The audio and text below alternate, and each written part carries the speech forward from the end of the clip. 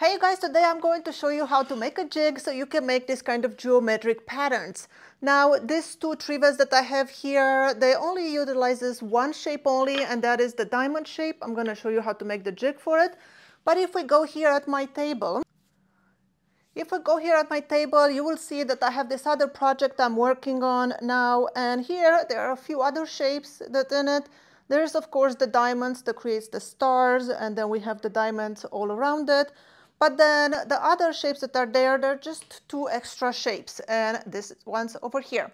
So this whole pattern that I did here, I utilized three shapes only, which is these three shapes, and I'm going to show you exactly how to make the jig to cut these shapes, the dimensions, and everything else.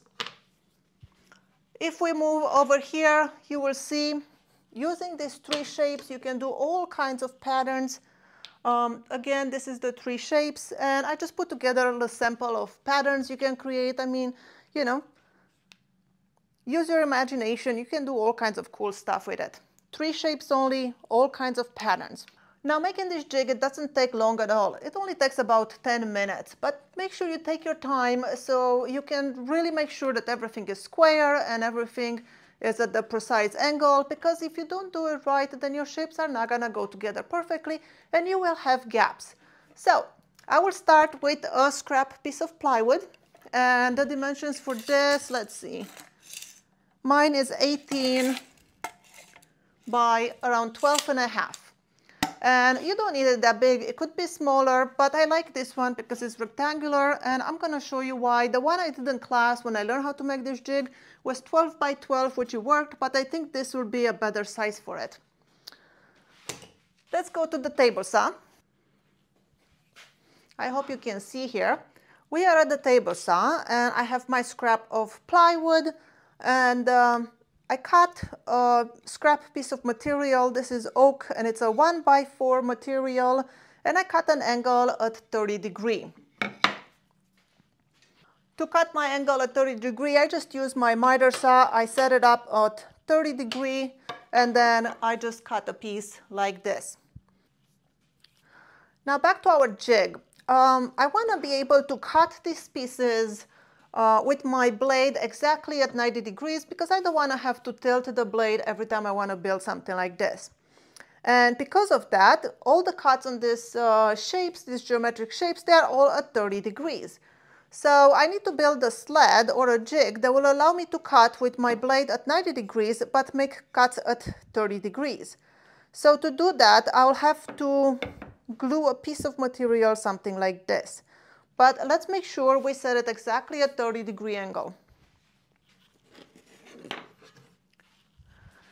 Now when it comes to making sure that this board is exactly at 30-degree angle, you can use two tools. You can have one of these triangle. This is a 30, 60, 90 degrees. And I can put one of this in the description below if you're interested in buying one.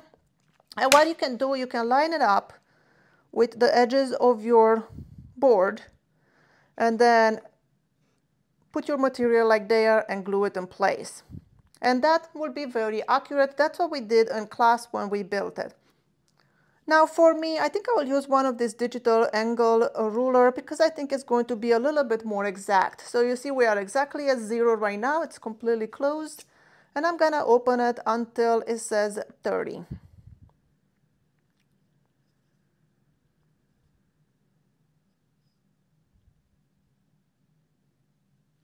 And then lock it down.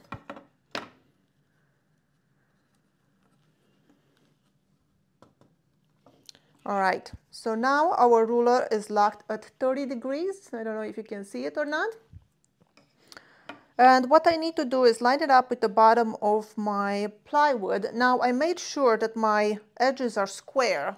So I took a square and made sure that everything is square. And then I'm going to line this up with the edge of my material. And I'm going to slide it off my working table like this. And I'm going to use two clamps to temporarily clamp it on so it doesn't move on me. Make sure it's really flush. You do not want to be off not even a half a degree or anything really. Everything has to be completely precise.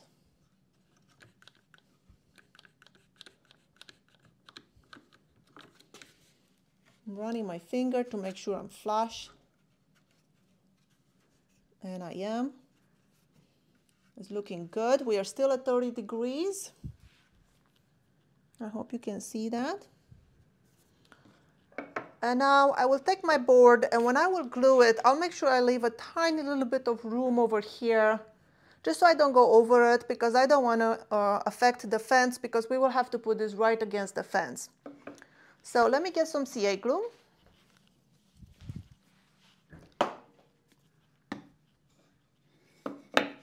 So I'll put some CA glue on this board.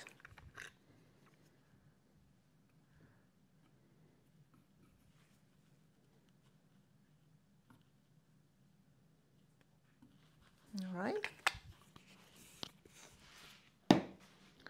Make sure my ruler did not move and we're still flush. Everything is good. I'm gonna put some CA over here.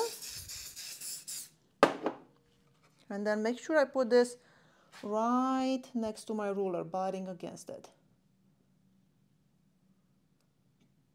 Without pushing too hard, I don't want to move the ruler and close it up. Just like that. Press down for a few seconds. And that should be locked in place. I can move my angle ruler now. Oh, I forgot to mention, you guys, before I glue this on, I did put a small chamfer. Let me show you.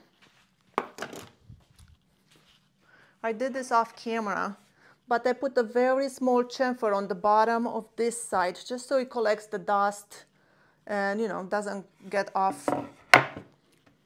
So small chamfer on the bottom there. Great. So far we have a piece of plywood with a board set at 30-degree angle. And as you can see, I left a little bit of room here. And I do have a chamfer, small chamfer. Now what I need to do is put a runner on it. I'm only gonna put one runner. And let's see, I have one here that I cut.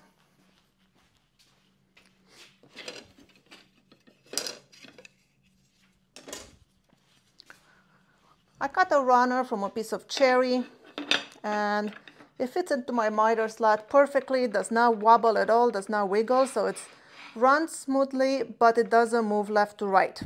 And it is just a little bit below the surface of my table.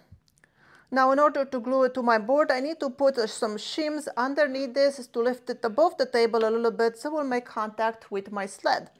For that, I have another piece of cherry that is just a lot thinner, and I'm gonna put that underneath, and that will raise it up. Something like this. Maybe that's a little bit too thick. Let me find a thinner one. Let's try this scrap of maple. I think this is thinner. And it is. So I'm gonna put that underneath, and now we're good. Now here is the point where you have to make your first decision. This jig will only cut diamond shapes of one size.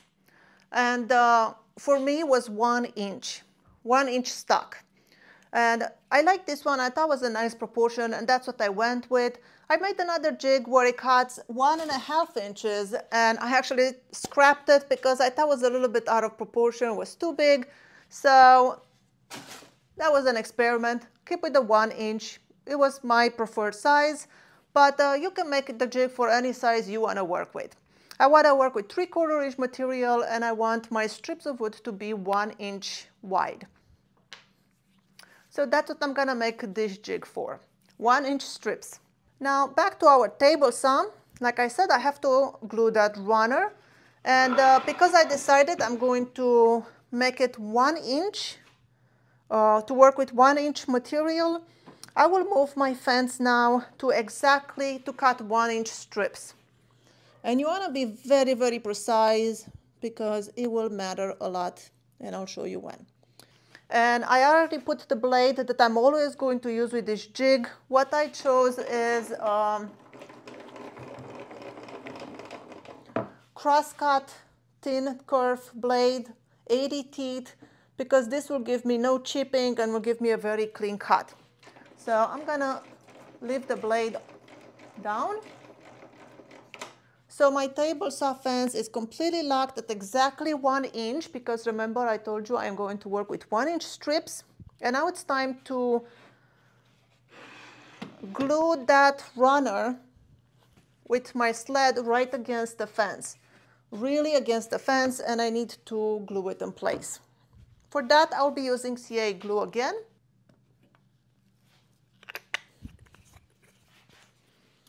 Then I'm gonna spray some activator onto my plywood on the bottom of it. And then I have to be careful when I place it down, make sure that it's really against the fence.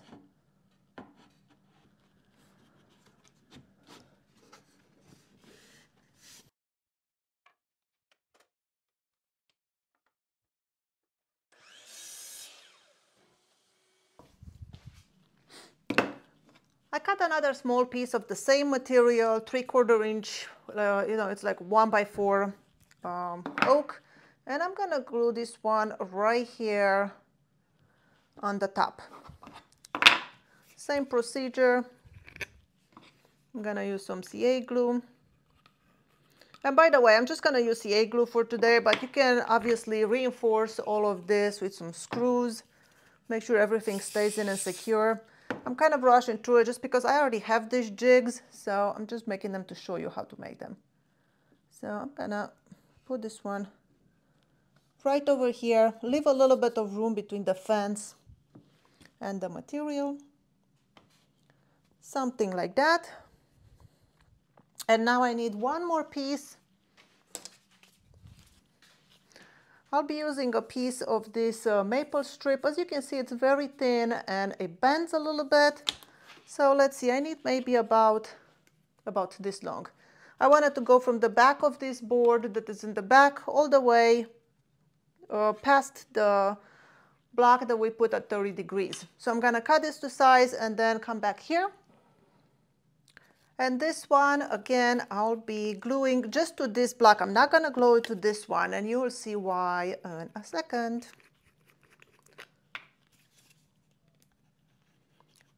CA glue, some activator, and it's going to go right here, like that.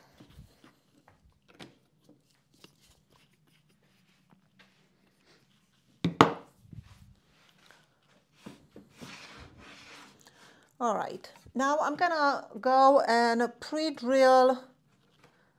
Let me show you. I am going to pre-drill a hole somewhere here towards the back and put a small screw just to make sure it keeps this piece in place. Like I showed you before, this one, it's only glued to this block, it's not glued to this block. Now, before I put this screw in, I want to cut into my jig all the way a little bit past this board over here. And then I'll put the screw just in case accidentally I'll run it over. So I'll make the cut first and then I'll put in the screw. Now, as you can see, our jig is very simple. It's just a piece of plywood. This block was set at 30 degrees. We put a runner on the bottom. We have this other block in here, and that block's purpose is just to be able to glue and screw in this little piece over here. And this is like a clamp that is gonna keep the piece from kicking back at us if it gets caught between the blade and the fence. So that's the purpose of this piece over here. It's just like a clamp to hold things in place. So I went and took a piece of stock that I had pre-cut. It's 1 inch wide and it's 3/4 inch thick. And I'm going to start cutting some diamonds. First, I'll be cutting the very corner of my board, and then I'll be pushing it against the fence and keep cutting pieces, and you will see how this works in a second.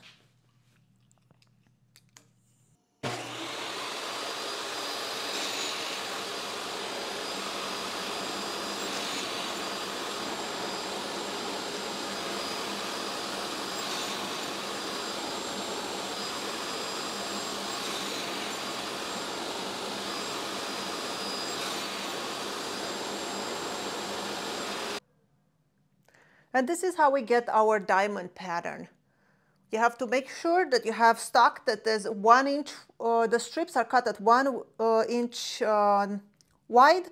And then because we have the blade 1 inch away from this fence and we're cutting now at 30 degrees, that will give us a perfect diamond shape. Now, how about the other two shapes? Let me show you the jig that will do the other two shapes. Now, here is the jig that will give us the other two shapes. As you can see, it's really familiar. It's almost the same thing as the other jig, but now I cut the whole jig. You see it? I cut it all the way, so we have no jig going on the other side of the blade. And we have the same block at 30 degrees. So everything is the same. I added a small block on top of this block just to use it as a handle, make it more safe to move the sled back and forward. So all I have is this 30-degree piece of material here. So how do we know exactly how to set up to get all these shapes here? Well, we already did the diamonds on the other jig. You could make it with this jig as well. If you, let me show you in a second. Now this one jig that is very simple is just the board with a 30-degree board put this way. This jig can cut all these three shapes, but I like to have the jig that I showed you how to build to cut just the diamonds because it's a lot faster. But this one jig over here, which is a lot simpler, can cut all these three shapes. And this is the way this works. I took a block of scrap wood and I made sure that this one, it's even on thickness all around it. And I put a hole in it right here, and I'm going to use one of this table saw fence clamps. I'll put this in the description below. They're so useful. And the way they work, you just, let me just angle the camera so you can see it. So the way it works, you will put it against your fence, and then this clamp goes through the hole and it clamps to your fence. That easy. And now we have a stop block. We want this stop block because if we don't have it and we have the fence so close, let's say we want to cut the diamonds. And let me take this off. Let's say we want to cut this diamond shape. Well, we know we want to cut it 1 inch away from the fence. So I could bring the fence really close. So it gives me that 1 inch. Let's say that's 1 inch over there. There you go. But now if I would cut my material like this, and my pieces get jammed between the fence and the blade, well, that's a potential kickback. It will kick back. I will get hurt. So what I need to create is some space for my pieces to fall between the blade and the fence, but not get jammed in there. And this is what this block is. So again, I will clamp it, and I will clamp it before the blade starts. Somewhere around here. Clamp it to my fence. And now I'm going to move my fence until I get about 1 inch away from the blade. And there's, I don't know how to measure this, but I'll just take a quick measure like this, and then I'll adjust it after if it's not right. So now if we want to cut the diamond, we would cut it like this. I'll bump it against this piece of wood. You see what I'm doing? And then I'll cut it, and now it has all this space in here to go, my piece, and it will not get trapped. The problem with this method, though, why I like to have the other jig, is once I cut 2 or 3 pieces, I'll have to completely stop my table saw to collect my pieces, because if you have too many in there, they start moving around, they will get caught in the blade, they will get chipped, and you know, bad things happen. So you have to cut 2 or 3 pieces and then stop and collect them.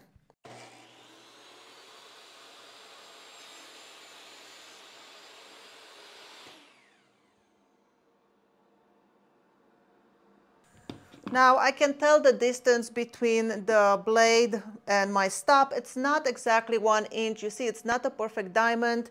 So I would need to adjust for that and try again. Now this jig over here will also cut these 2 shapes. And the way we do that is we have to move the fence further enough where when we cut a piece, you see this piece, if I cut it right now, if I just move it further and cut another slice, we will end up with this shape. But what I want to do is flip my board and cut it. And then once I cut it, this part over here is going to be the short part, this one. I need to make sure this short part is going to be exactly 1 inch so it fits my diamond shapes. You see that? Anywhere you put it on the diamond, it has to be the same size with the short side of this shape. I hope that makes sense. Let's cut one and see how it works. So I flipped the board. It was like this before, and I flipped it, and we'll cut one slice.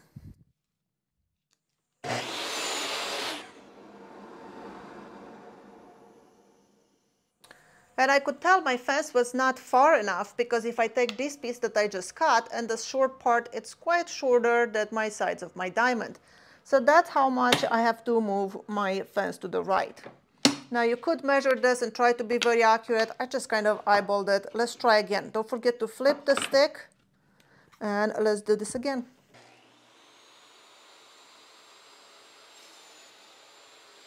Now if you really want to be exact, you should probably use calipers. But this one, it's pretty much out there, you see? So we cut this shape, we cut the diamond shape. Now to do this one, we'll just move the stick to the stop block. We don't have to flip it. Let's cut a slice.